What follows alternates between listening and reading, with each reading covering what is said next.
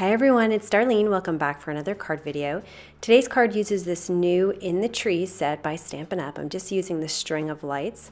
I've also got the Hardwood background stamp and this Big Birthday Wishes set by Simon Says Stamp. So I'm going to start with some VersaFine Black Onyx ink and my Stamp-A-Majig because I'm going to need it in just a little bit. So I'm going to get my plastic sheet ready.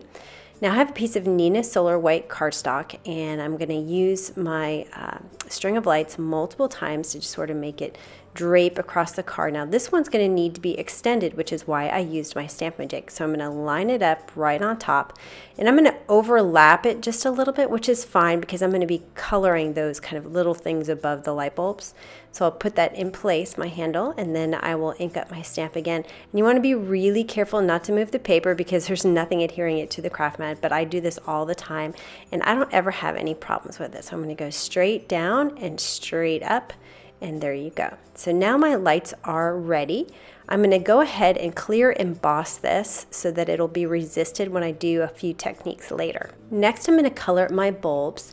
I'm using some pigment ink and this Fantastics, which is kind of like a foam tip. I really just wanted something that I can use that was very thin, a thin tip that would apply color. You could use a sponge dauber, but it's not going to be as precise. So I'm going to color the middle of the bulb and I'm just picking it up. This is Memento Luxe Dandelion ink. And then I'm just going to kind of go around it. It's going to create a halo. I am not applying color when I go outside the bulb because I want it to be a little faded. So once I color the inside, then I just sort of extend it outside a little bit. And then I will clear emboss this so it is resisted. And now moving on to my background, I'm using Pan Pastels. I'm just using one color here. Here's the set that I bought at Amazon. And you can see they come in these stacks. And I'm just going to take the one color that I want off, which is brown. I have several videos on these and I'll link to them in the blog post. You apply the pastels with these soft rubbery tools. So I'm going to dip it into my brown and I'm just going to rub it on my paper. And at first it seems like it's going on really streaky, but if you just keep working at it, and I'm kind of going back and forth because it's going to look like a fence and I want to keep that sort of textured look of up and down vertical stripes, but eventually it's all going to be kind of blended in. So I'm fast forwarding this. Now when you apply pastels to a background, you don't really get a very dark color, you get much more of a muted color. So you can see I've got my first layer on and now I'm going to go in with the second one and I'm going to do circles and I'll really blend this out.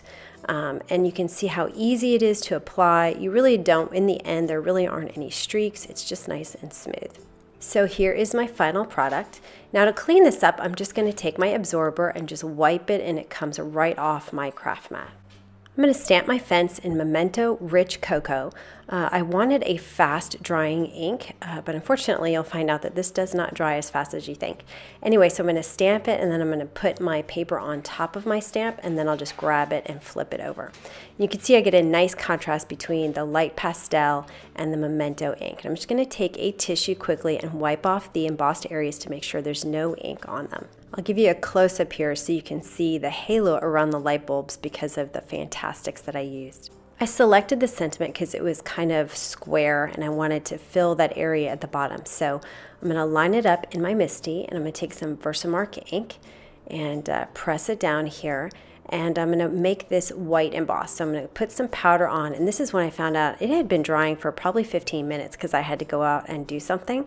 But it was still sticking. So I had to take a brush and wipe off everything. It was sticking to the fence that I had stamped with the Memento ink. And then I took a Swiffer after I was done with the brush just to make sure that everything was removed from my panel. It's okay that there's Versamark still on there. So I'm going to dry this with a heat tool to make sure it doesn't stick to the fence. And I'm going to ink it up again, and luckily it was in my MISTI, so it was going to stamp right in the same spot, and then I sprinkled it again and everything was fine. So I heat that to set it. Now I wanted to add a little bit of black to kind of coordinate with the String of Lights. So I took my Stampin' Up! Black marker and I'm going to outline very carefully each of these letters. So obviously this is optional, you don't have to do this. And I'm just going to do the big letters and I did them extremely slowly to make sure I didn't mess it up. Now after you do something like this, I always take a tissue and just press down on it because sometimes that marker gets on the embossed areas and then you can smudge it later with your hand. I'm going to add some ATG tape runner to the back of this panel and adhere it to a piece of Neenah Solar White cardstock, which is my card base, and that way I get a white outline that coordinates with the white sentiment. I took a silver Uniball gel pen and I just filled in those areas above the light bulbs just to kind of cover the brown that was there and make them stand out a little bit more. And that is the card for today. So I hope you enjoyed that, and I will see you next time. Thanks for watching.